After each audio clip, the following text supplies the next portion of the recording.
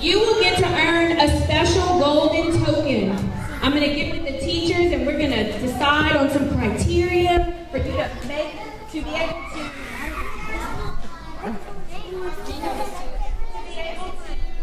earn a gold coin.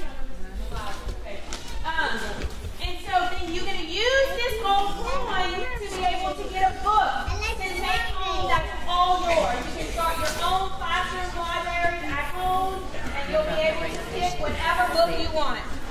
And as you can see, the students with gold tokens are now able to get books from the new bookworm vending machine here at JS Aucoin Elementary.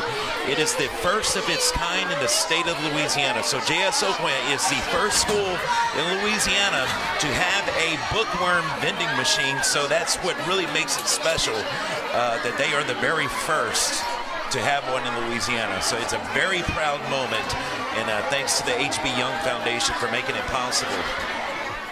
Okay, Principal Shantell Toups, if you can tell us a little bit about the new vending machine here at JS Aucoin. Our vending machine was donated through funds from H.B. Young Foundation.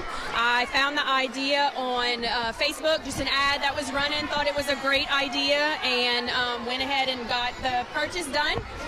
We were told we were the first ones in the state of Louisiana to have this machine, so we are super excited to give it to our students first. Well, congratulations. And how will you go about purchasing books in the future?